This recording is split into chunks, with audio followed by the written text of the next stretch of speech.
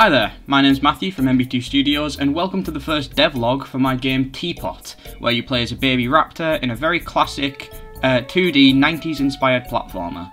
This game sees you collecting cats, meeting frogs, and eating snowmen while you're trying to figure out why you've been sent to this strange land in the first place. Now, believe it or not, this game has actually been in development since January of 2019, that's over 3.5 years. I've been working on it on and off since then, but finally this game is starting to feel really polished and fun and near completion. So I figured, well, it's about time I tried to actually market it. One of the best ways to market games is to create devlogs to show progress and build up the hype. But it's a bit late for that, so I figured to start with, why don't I compare an old version of the game from 2019 to a current build from today? Right, immediately we need to stop. Because look at this title screen, it's boring. You've got start or quit and the background is just nothing, it's just blue. Now looking at the new version, it has a wooden panel border inspired by Super Mario World. The logo is new and much better and comes down on chains from the top of the screen when the game is opened.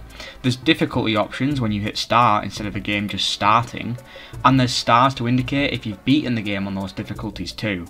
There's an extras menu with unlockable backstory scenes to explain the world of the game better, as well as a cheat option. The title screen alone is so much better and richer than in the 2019 build, and I'm hoping to add even more things to make the game more fun still.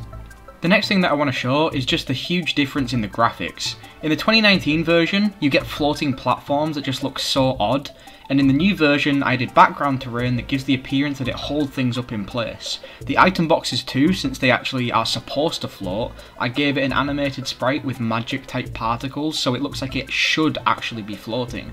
I also added background water and bridges and fishes that swim in the water.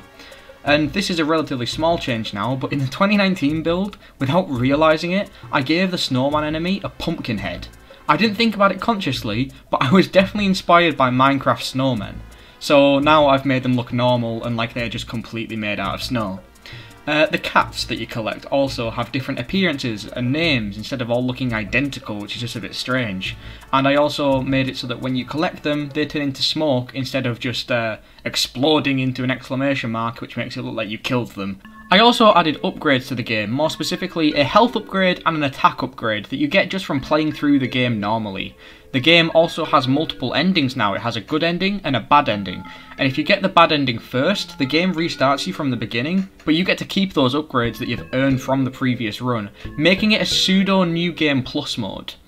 Keeping those upgrades from the start makes it faster and more fun on the second playthrough, and the reason for keeping the upgrades is also explained through the story itself, though I really want to keep the story as vague as possible at the moment, so I won't explain that much further.